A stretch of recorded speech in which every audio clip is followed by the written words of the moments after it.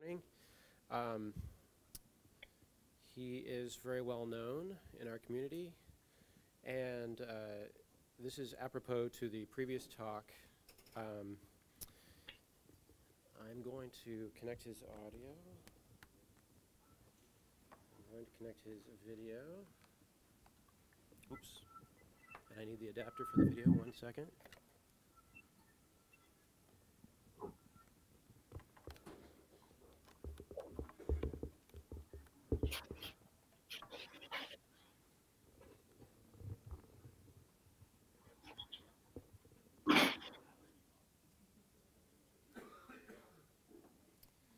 We have Jordan Mechner live with us today.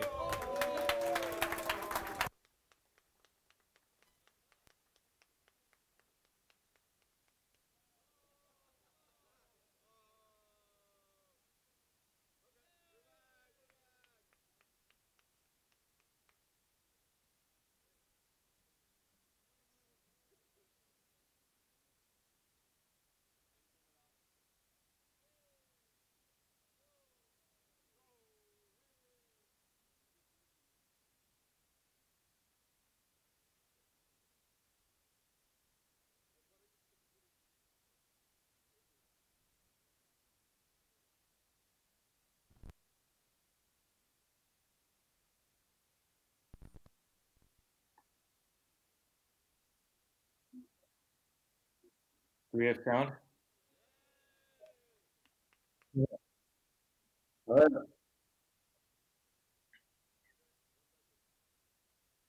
Okay. Well, I saw everybody once. Cool. So, is it true that the talk that came just before was about making Karateka run in two-player mode?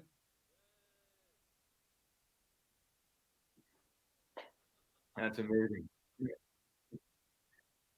Well, I'm really glad to be talking to you guys. It's kind of good timing because I just started this kind of odd little project. I kept journals while I was making my games on the Apple II 30, 35 years ago. And I'm actually digging into my archives, which are at the Strong Museum of Play in New York, looking for visuals to support an illustrated edition of those journals.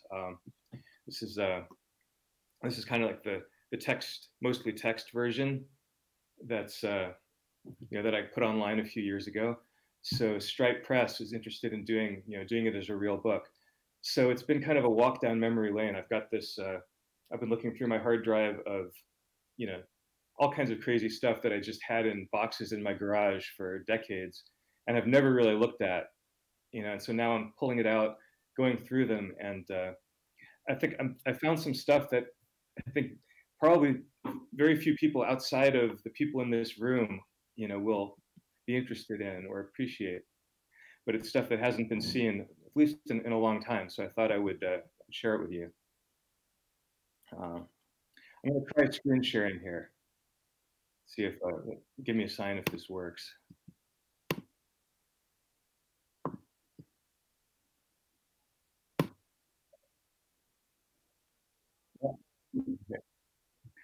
Okay, so this was my Bible. When I was about 20 years old.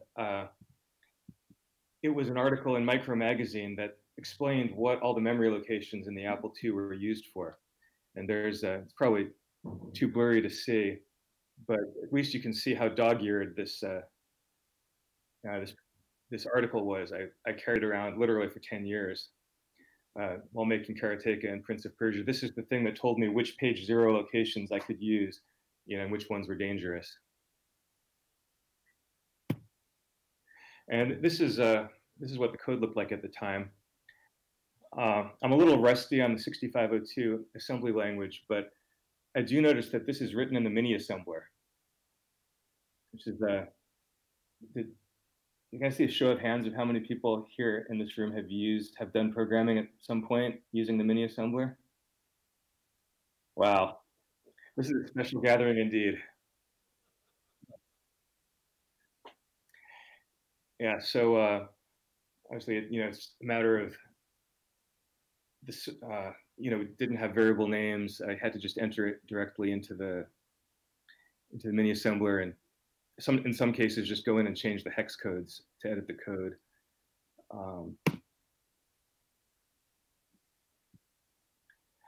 So backing up, this was, I started with the Apple II when I was in high school and then in college. And my first ambitious project, after I'd kind of figured out how to program in BASIC and the basics of assembly language, and was starting to work in high-res graphics, was I wanted to reverse engineer a clone of the arcade game Asteroids. So the most, what I thought was the best Apple II game at this time was Apple Invaders, which I had on cassette, and it was a real. Everybody here play that? A lot of people play Apple Invaders. Yeah, yeah. I mean, it amazed me because it was the only Apple game that seemed identical to the arcade version.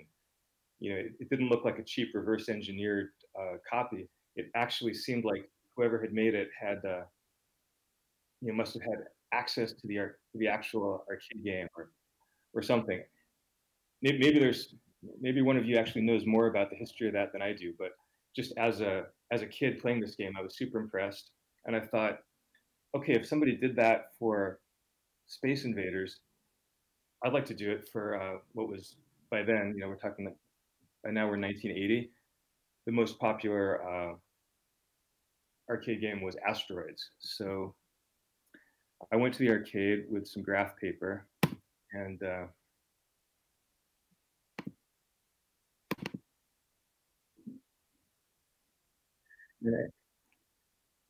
yeah, and I did my best to copy the shape of the rocks that was on the screen because I didn't want to just do like any random rock shapes. I really wanted it to look like the arcade game. And I was thinking, yeah, in high school, if I can do that, that's going to be sort of my ticket into the video game industry. This will be something that people will want to play. So here's the page where I did the shapes for the rotating ship. Now, the thing is, of course, the arcade game of Asteroids used vector graphics, which I didn't have. So it's maybe not the most ideal fit to the Apple's capabilities, but I did my best. And the small and the medium-sized rocks. And those are the shapes for the ship when it explodes. The little vectors break up. So the actual discs of the Asteroids, the last version that I got working is in the Strong's collection. So it'd be interesting to play that, see how it holds up. But I actually finished the game, got it working, and found a publisher who was willing to publish it, Hayden Book Company, publishers of Sargon, the strongest Apple II chess program at that time. But unfortunately, soon after we signed the contract, my first real publishing contract, the Atari sent letters to the top publishers saying basically game over. You can't rip off our arcade games and publish your own reverse engineered clones of them anymore. So Asteroids, although it was finished, was never published. This was a blow, but I went on. And the next program that I set out to write, this is now 1982, I'm a freshman in college, is a game that was like Asteroids, but different enough that Atari's lawyers wouldn't have a problem with it. And here's some of the first sketches for this. This is the font that I laboriously copied the font that was used in arcade machines at that time. I don't know why, it was important to me to get the font down like to the pixel so that it would look just like a coin-op game, but I did, and I was very proud of that. And here's some of the code for Death Bounce, as the game was eventually titled. And it was kind of like a mix between Asteroids and Pool. You had a spaceship, you would move it around, and instead of shooting at space rocks, you were shooting at bouncing colored billiard balls that would bounce off the edges of the screen instead of passing through. And if you can see closely enough on the screen, you can see that this is a huge technological advance. I'm now using the mini assembler. I'm using the SC assembler, which has variable names and so forth. So this is sort of proper assembler code at this point.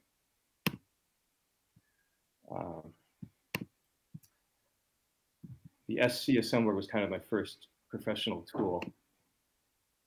And one of the other things I found in the archive here was the manual for the SC assembler.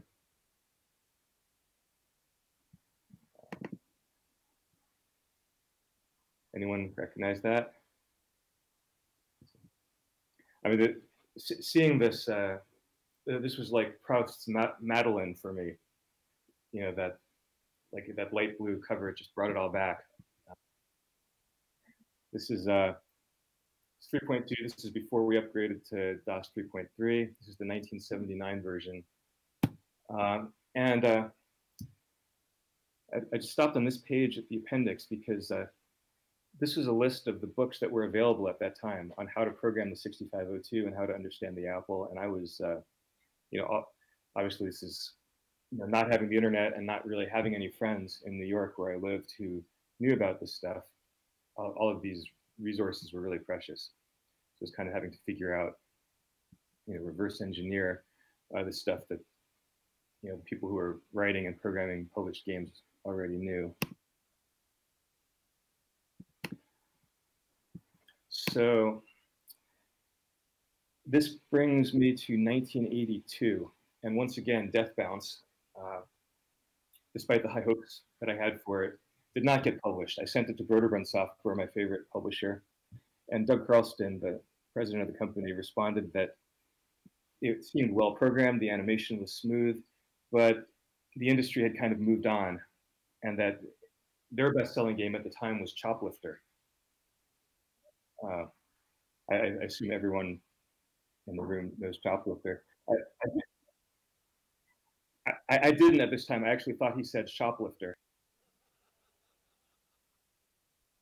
I imagined a game where you're going around stealing stuff, you know, from store shelves. But Doug was kind enough to send me a copy of the game along with a joystick, a TG joystick to play it, because this was the first game, as far as I knew, that actually required a joystick, which I didn't have. You couldn't play it with the game paddles or the keyboard.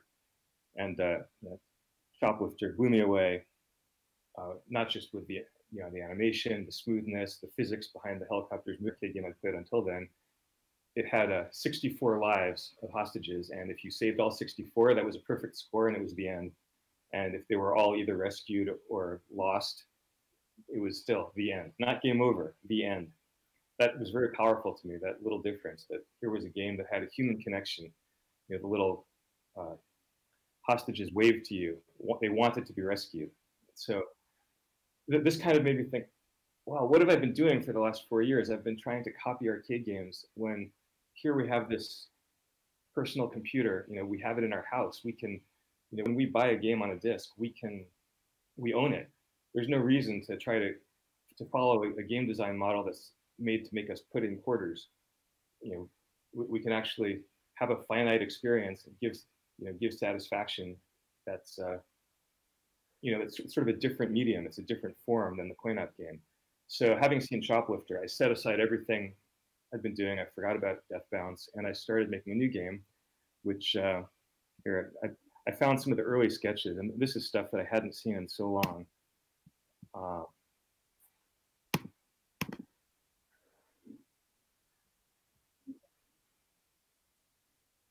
Is that showing up there? Yeah.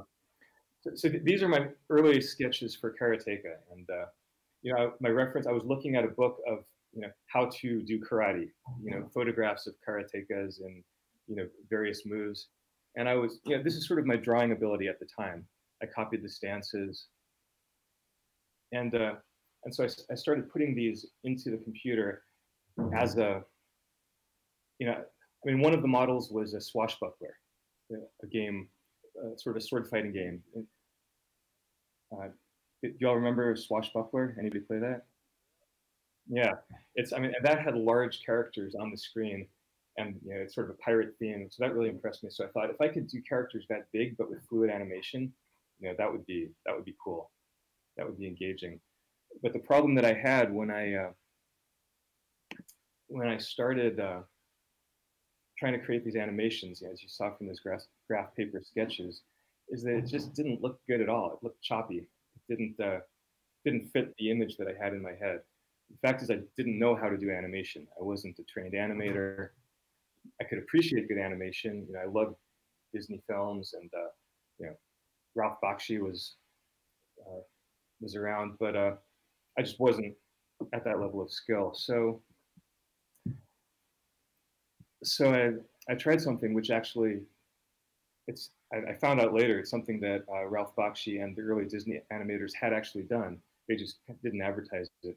They'd filmed actors doing the moves that they wanted to animate, and then they used that film as reference. But they went beyond using it as reference. They actually, in some cases, traced the frames, a device called rotoscoping, and so that's what I did. I filmed on Super 8 film.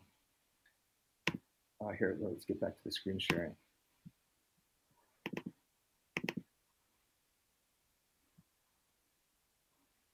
Yeah, that's tracing of the first rotoscope frame of Karateka. It's my karate teacher. I filmed on Super 8 film, projected the film onto a moviola, you know, editing tool, which it had a crank which you could turn and stop on a specific frame. And I traced it with tracing paper with a pencil. There's the next frame,